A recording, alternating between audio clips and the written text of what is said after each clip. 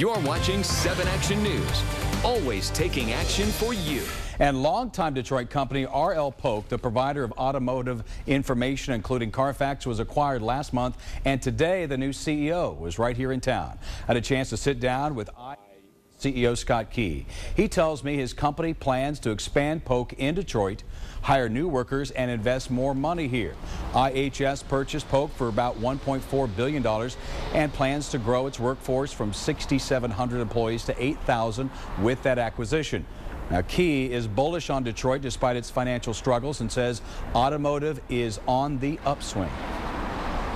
What it tells you is automotive is a great growth industry. And so we're investing in automotive as we have for the last 5 to 6 years. Important for us as a company. So we see it as growth and investment and building. So we see us doing nothing but investing further in Detroit, building our presence here, but equally importantly, building it globally.